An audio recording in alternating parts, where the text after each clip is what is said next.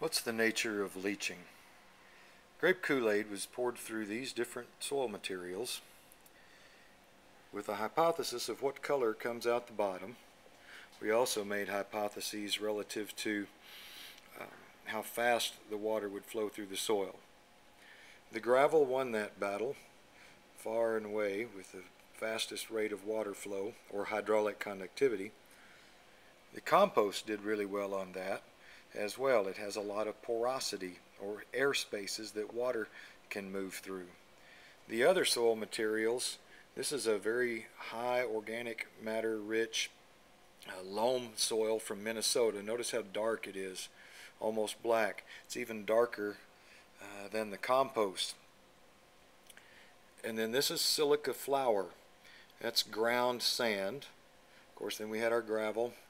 And then we have a loam soil that's got a medium amount of organic matter in it. All those soils that were finer in texture or smaller particle sizes with smaller pores had slower water movement.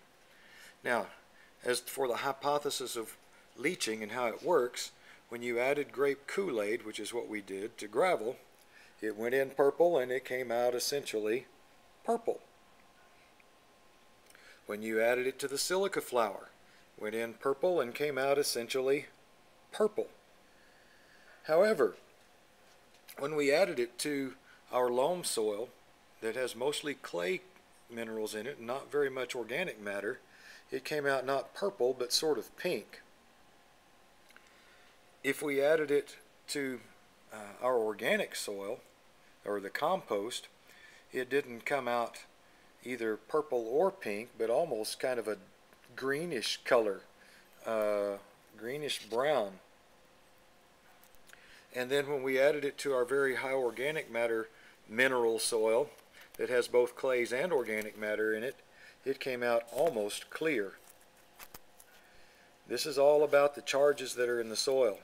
The gravel and the silica flour came out purple. Neither of those, this one has very little surface area and no charge. This one, because it's ground sand, has a lot of surface area but still no charge. Our loam soil here that has some clay content in it has a negative charge, and so it holds on to things that are opposite in charge and releases things that are in the same charge. And so we see the red dye that came through, it must have the same negative charge as the soil, but the blue dye stayed behind, so it must have an opposite charge of the soil. So the blue must have a positive charge to attract to the negatively charged clay particles, and the red must have a negative charge because they don't hold on to each other. Our compost sent through some of its own color and probably a little bit of the yellow, from the compost, and a little bit of the blue. Here we get that greenish cast to it, kind of a greenish brown. So in this case, the compost has the opposite charge of the soil particles. Those organic particles have a positive charge and tend to hold on to the negatively charged red and let the positively charged blue come through. And then our soil that has both positive and negative charges in it, because it's got a lot of clay and a good amount of organic matter, filters nearly everything out. So that's why soil is a filter. It's about the charges that are present in the soil. And those charges determine what happens and whether things will leach or move through the soil and into water, either groundwater or can move through the groundwater to surface waters.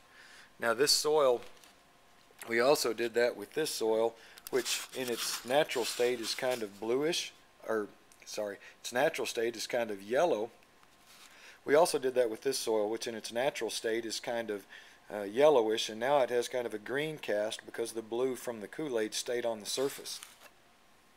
It's unlikely that any of you could get all of these materials together in one place.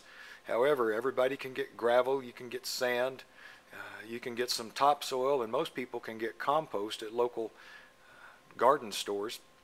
Once you get the soils and put them in a cup, wash them out so that they're run some plain water through them to clean them up a little bit, and then you're going to put holes in the bottom of the cup. I just used an ice pick, and you can see that there's 12 holes in the bottom of these styrofoam cups. I prefer clear cups down here, like Solo cups, but I didn't have any available today. That'll help you do soil as a filter and give you the information to understand why it works.